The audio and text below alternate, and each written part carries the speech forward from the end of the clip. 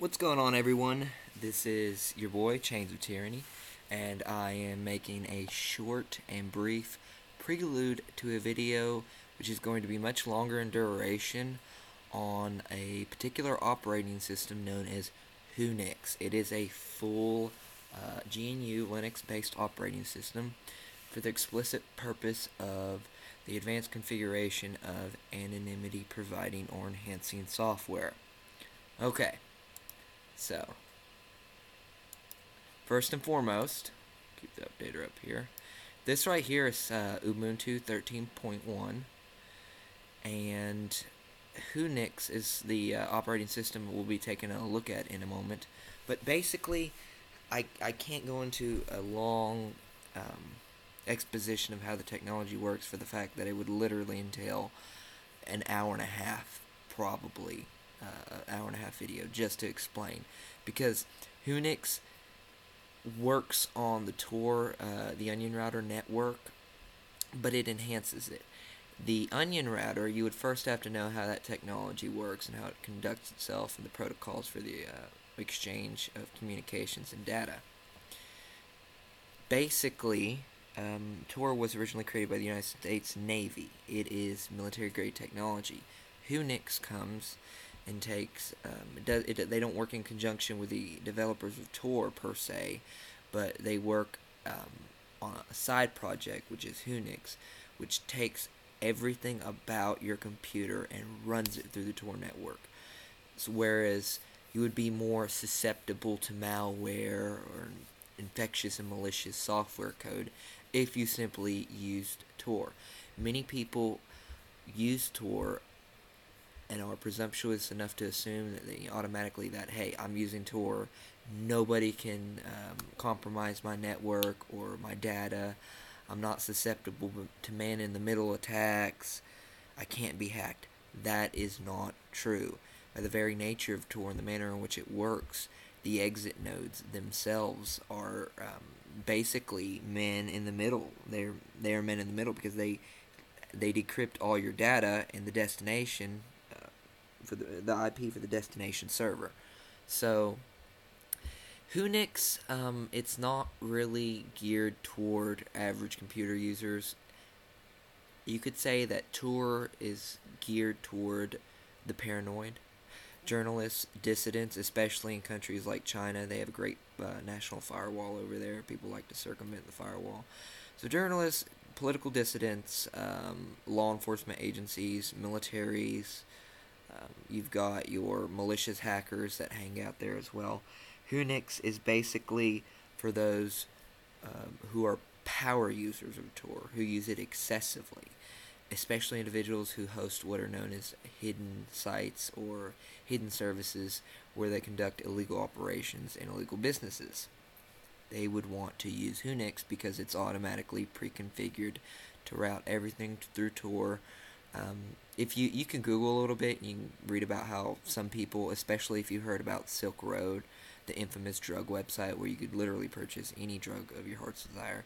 You heard about the Dread Pirate Roberts getting busted. Well, that wasn't due to necessarily a compromising the Tor network itself. That was due to his own inadvertent errors. However, there are other individuals who have been caught using Tor and been arrested subsequently, and it also wasn't through compromising the Tor network in and of itself, but rather the injection of malicious code into the web browser itself, which basically made the computer in the background go out of the Tor network and request, it reroutes it to a particular server so they can get your IP, find out what you're doing and where you're at. So it takes you out of Tor. Whonix uses or utilizes what's known as physical isolation. It has it's a whole operating system, and it runs in a virtual machine. So right now I'm technically running two operating systems simultaneously on one piece of hardware, one computer, one hard drive. But what it does, it has a workstation and it has a router, and they keep them physically isolated so that DNS and IP leaks are impossible. Not, oh, it probably won't happen. No, it is physically impossible. It can't leak it. The only way that this software could be compromised theoretically at the moment is if your host operating system, which in this case is Ubuntu 13.1, is compromised or has malware on it. Then obviously if the host operating system is compromised, then any subsequent operating system you run through a virtual machine is subject to being compromised as well, and you're no longer hidden. Now, quick look at it. I'm going to scroll down. Got my virtual box right here. Oh, where are you at? There you go. Now, we can Whonix. This is what I'm running. The other that's the gateway. That's the workstation. This one right here, I've already logged into Tor, and if you notice my mouse changed colors, that's because I don't have right now additional installations which support mouse integration, and the reason being is because the installations themselves would allow an additional communication process between the host operating system and the virtual machine software, and I don't want to do that. I want to keep them as separate as possible, which is the purpose of Whonix. Now, it says I'm configured to use Tor, and that's my IP address. So first and foremost, we'll see where it says I'm located.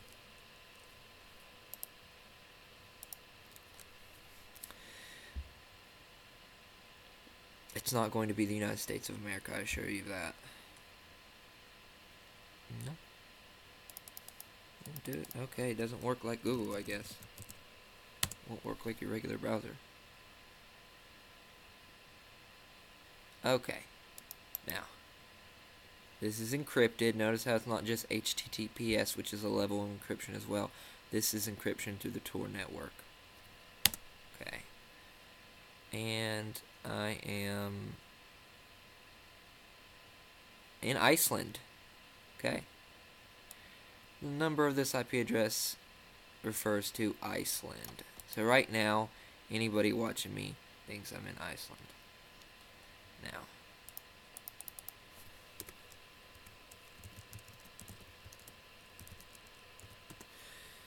basically, the necessities of running a virtual machine require the virtual machine software, which is free.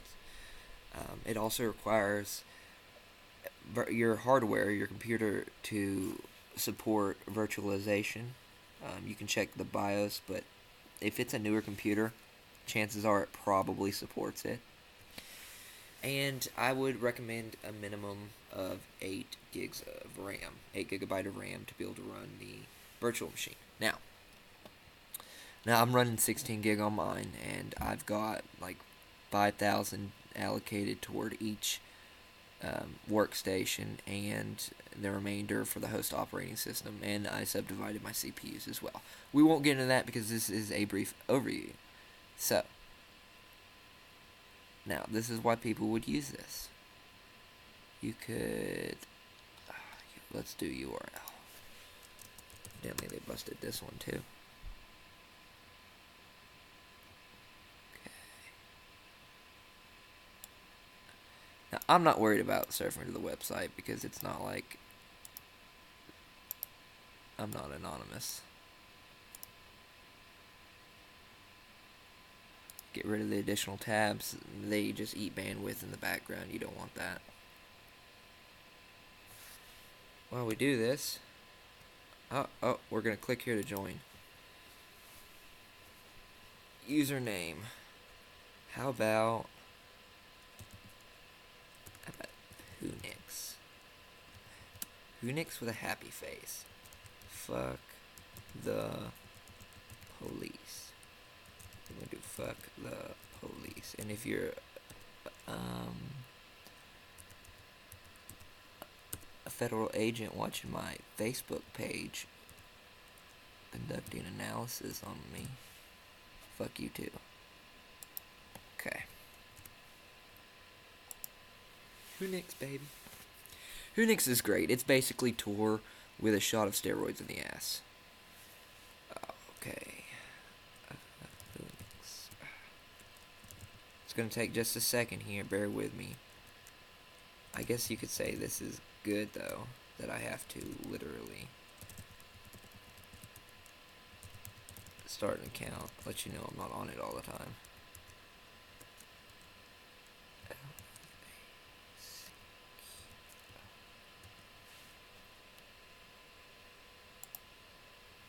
Okay. Whonix. And obviously the CAPTCHA, or whatever, however you pronounce it, merely indicates that I am not a robot or a machine. A script running in the background. And here's where you can get all your stuff. Money, medical, lab supplies, jewelry, okay. Most of it's highly illegal, if not all of it. Let's do psychedelics. I am Whonix. Remember, Whonix is the operating system. Check it out. If you want to know more about it, just Google it. Use your Google foo. Whonix FAQ. Switch here.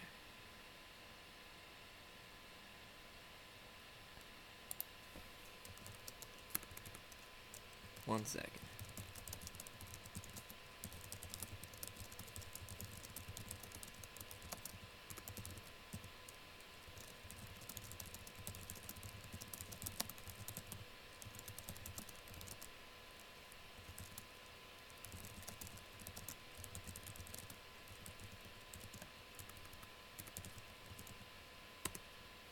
Okay. We're gonna zoom in. 57 unread messages. I will get back to y'all, but it's gonna be a minute. Okay. Now, back to this. Oh, look. You can now Bitcoin is volatile. The exchange rate, it changes a lot, so you can obviously change that or check out what the exchange rate is.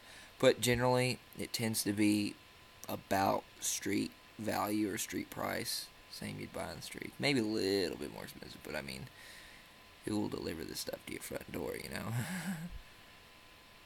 Okay. I know the majority of you are probably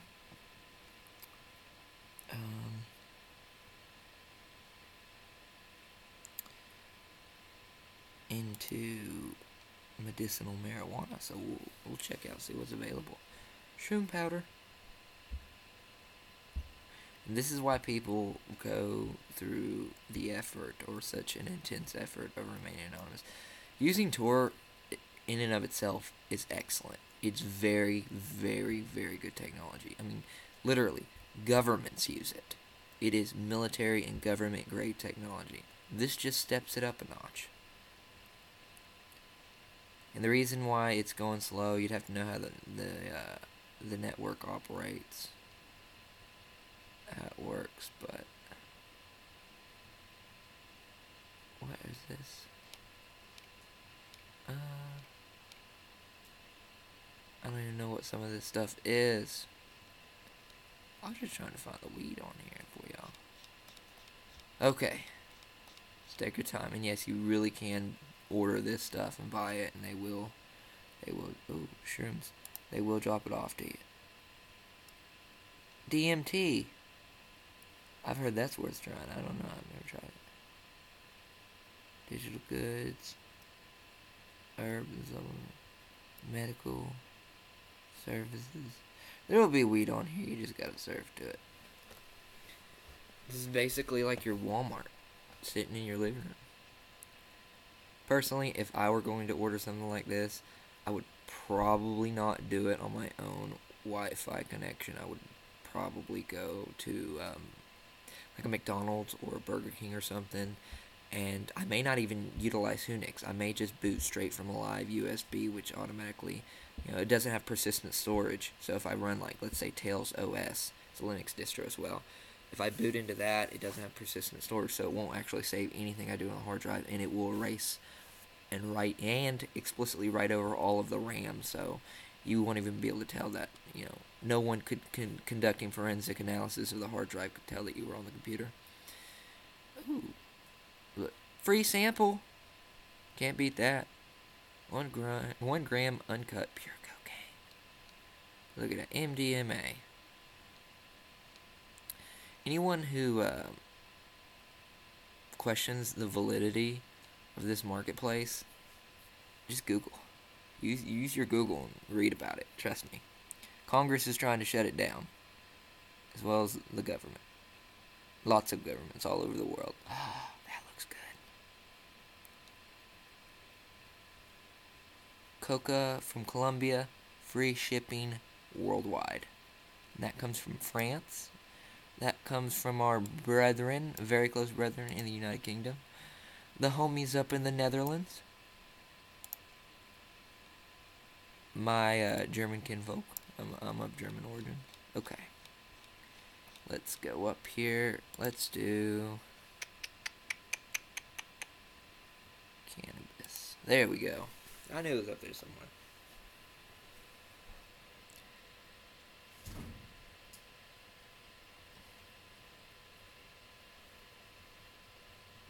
Just gonna let this load for a moment. A few words from the Dread Pirate Roberts. And this is how you buy drugs online. Well, it's not really how you buy it, it's how you surf it. I mean, you could figure it out. But they've got an FAQ on here. I think it's at the bottom of the site actually, where they tell you like security measures and precautions to take when conducting illicit business online. Huge market though. Huge market. Yeah, that's probably that right there.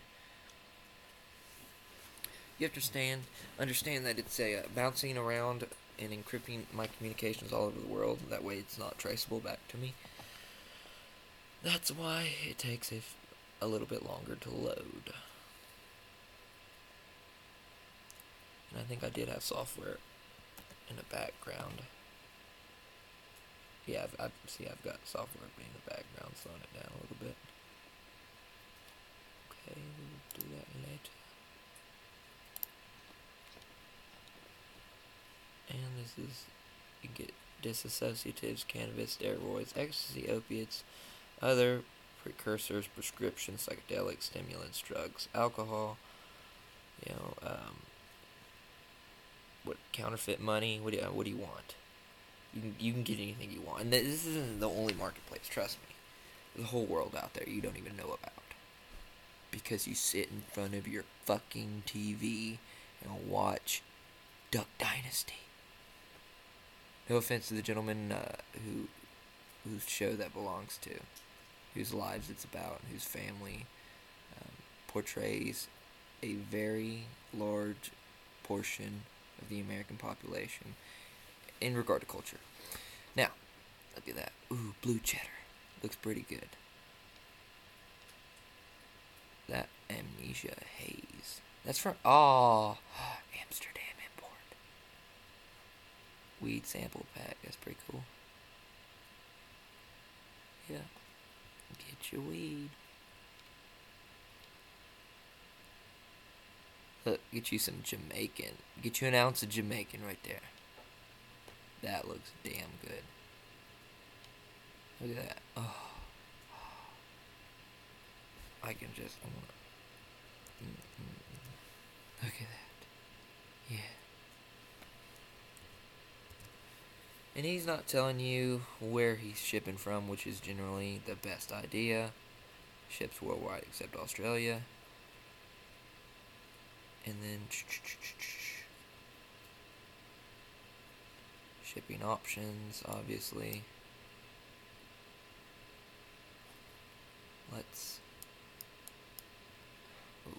How are we gonna do this?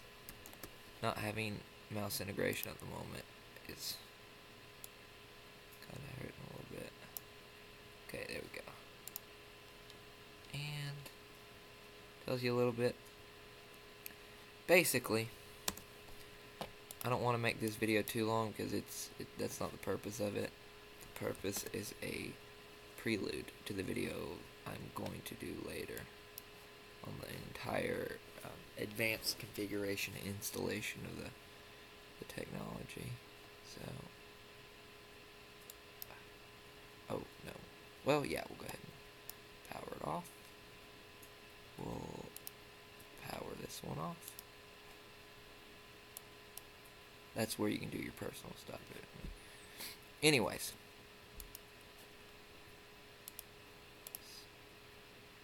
Okay. We'll go back to it. Go to settings. This right here is your Oracle Virtual Machine Manager. Okay.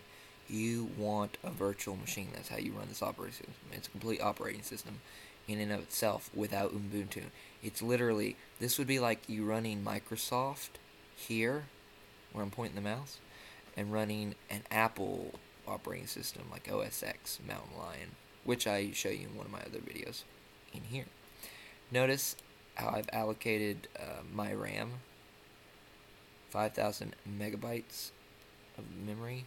I put 3 processors. I've got 8 processors, so I put 3, and let the host have 2, which you don't have to do. Video memory, I did the 3D accelerations of the graphics. Now, you can change that in settings. We'll start with system. Motherboard, that's where you can configure your memory. That's how much memory I have. You, on your system, probably have 4 gigabytes or less, but I'm a hacker, so I've got to have a shitload. Got processors, 3 on it. This is where you can basically mess with the video memory, 3D acceleration, just tweak your settings a little bit. But basically, all you have to do to get it is this.